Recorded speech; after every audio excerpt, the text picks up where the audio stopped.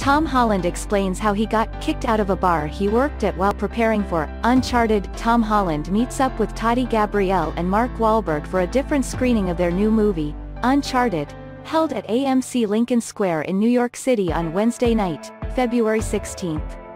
The three stars were joined by director Ruben Fleischer at the event, just days in advance of the official premiere in theaters. Tom was spotted heading to the screening hand-in-hand with girlfriend Zendaya that identical night. In a recent interview with SiriusXM's Jessica Shaw, Tom opened up about how he prepared for his role in the movie by means of going to bartending school. "One of my favorite things about what we do for a living is when you get the opportunity to analyze a new skill for a reason, other than you just want to provide it a go," he explained.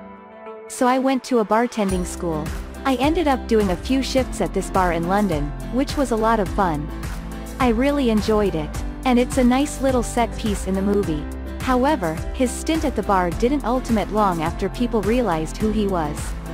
As word spread round town and people started figuring out that, apparently Tom Holland's bartending at this bar, then the general supervisor started figuring it out, Tom shared.